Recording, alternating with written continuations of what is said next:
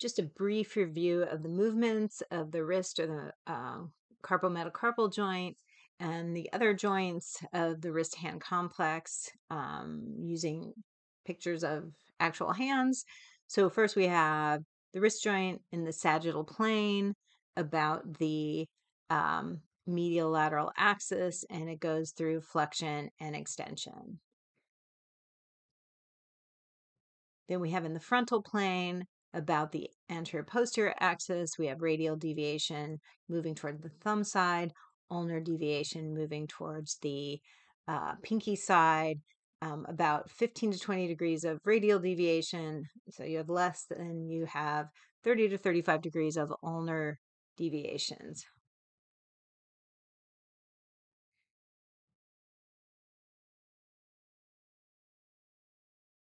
When looking at your CMC or your carpometacarpal or the saddle joint of your thumb, in the frontal plane, you have flexion extension, right? Because your thumb is about 90 degrees out of phase. So here's flexion and then extension.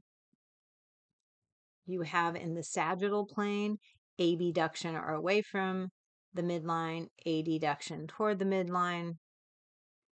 And then you have this combo multiplanar motion called opposition, so that your thumb can touch the pad of every other finger. And apparently our cats can't do this, so that separates us from them. At the metacarpal phalangeal joint, so your metacarpals are in your palm, and here are your phalanges, your fingers. You can do flexion extension about the medial lateral axis. So about 35 degrees of extension past mid or past neutral and 100 degrees of flexion.